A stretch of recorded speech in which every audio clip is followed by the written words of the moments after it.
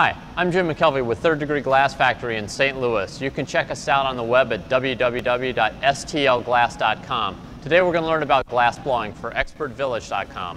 Okay, so we're ready to punty our cylinder. Fern's got a nice punty made. I take the tweezers, I lean out and I look for the center, touch it down very lightly and then turn and make sure that that's on center. And that looks pretty good.